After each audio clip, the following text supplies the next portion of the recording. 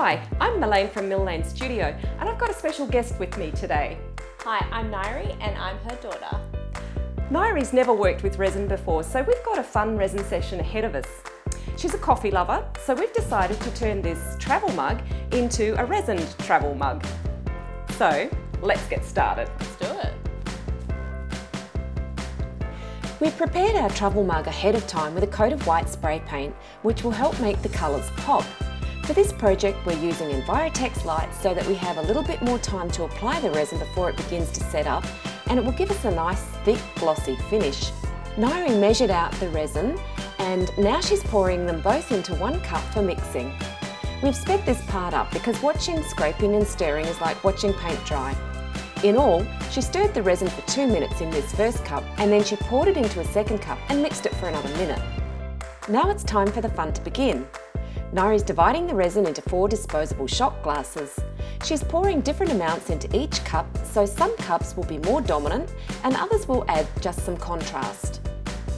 She's also left some in the mixing cup in case she needs a little bit more of any one colour.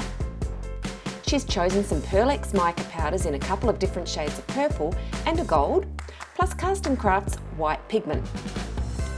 Here she's scooping out some mica powder on the end of a wooden stir stick to add to the first 3 cups, and the last cup is coloured with a small squirt of white pigment. Whilst Nairi's stirring the colours, I'm setting up the tumbler on the cup turner with a foam football inside so it's securely supported.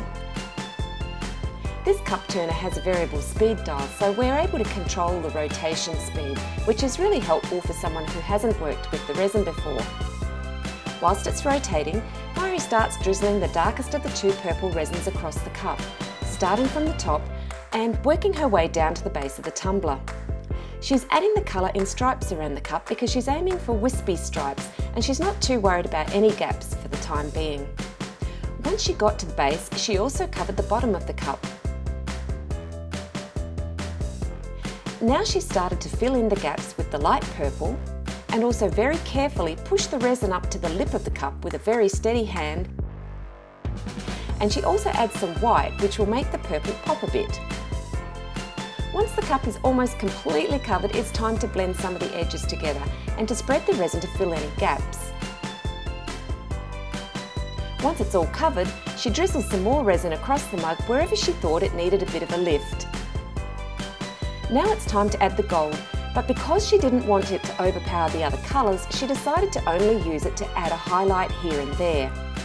The colours will continue to blend and move around the cup, so the finished cup will look a bit different to how it is at the moment. The last thing to do is to pop any bubbles by passing a barbecue torch briefly across the surface and leave it to keep turning whilst the resin sets up. It took about 4 hours to reach that point.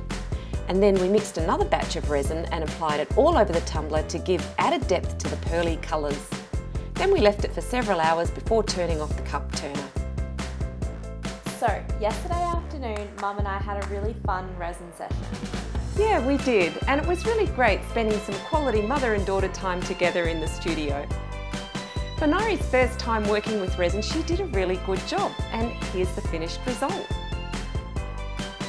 So I think I'm going to really enjoy having a sip of my coffee out of this. Yeah, I think you're going to love it, Nairi. If you've enjoyed watching this video, then please give it the thumbs up and don't forget to subscribe. Thanks for watching.